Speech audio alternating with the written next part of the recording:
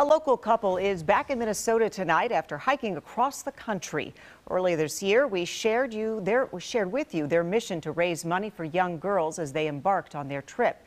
Well, Fox 9's Babs Santos caught up with them once again, and their trip wasn't short of any excitement.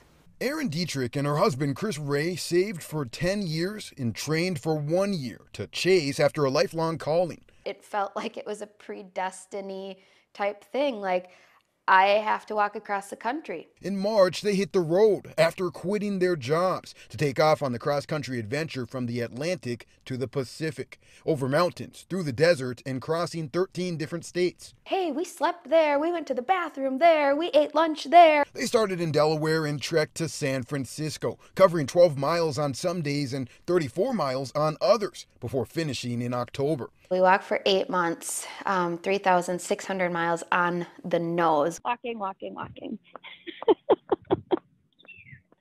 We're on this great road right now that is just all woods around us. Once across the finish line, I made it. Like, case closed, story over. they bought a car and turned around, retracing their steps to visit people who accommodated them along the way. America's got wonderful people. Yeah. And we're so happy to be able to walk across it at 3 miles an hour rather than buzz by at 60 miles an hour, Now they're back home. We just got home yesterday. But at this point, any spot on the map feels like home. We had $1.18 left in our walking fund. When we pulled into the driveway.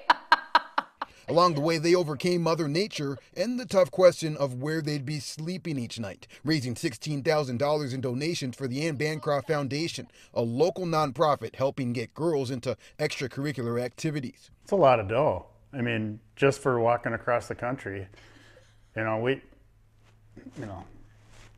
very thankful. They earned each dollar. Just 60 miles from their finish line, Erin broke her right foot in a fluke accident. So her husband, Chris, pushed her the rest of the way in a stroller. It was all downhill, so it was all good. Reporting in Bloomington, Babs Santos, Fox 9. Glad they made it there. Well,